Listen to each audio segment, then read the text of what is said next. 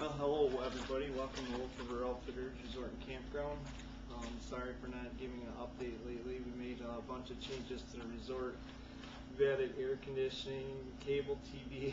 We're adding a parking lot into the back to expand the parking for the boats.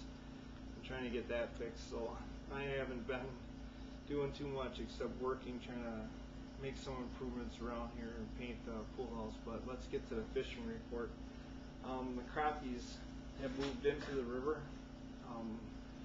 If you fish the wood, it has to have 4 to 6 feet of water on there.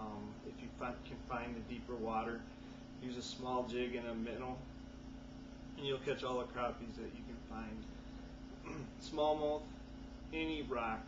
If you can find some rock on the river, toss a leech, plastics, just toss up along the rocks, work it back through. You'll do fantastic with the smallmouth. Up on a lake, I have found some really nice northern and largemouth bass.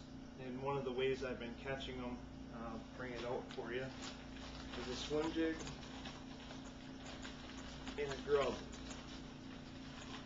And this is one of the more popular ways of fishing on the bass tour when I was fishing the BFLs over on the Mississippi, but it works really good over here for the northerns.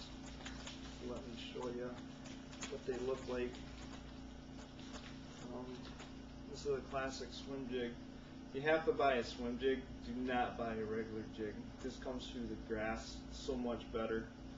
What we've been doing is matching the forage. So if you see a lot of bluegill or see a lot of sunfish, just match what's out there. The bluegill there's a lot more bluegill out there than anything else. So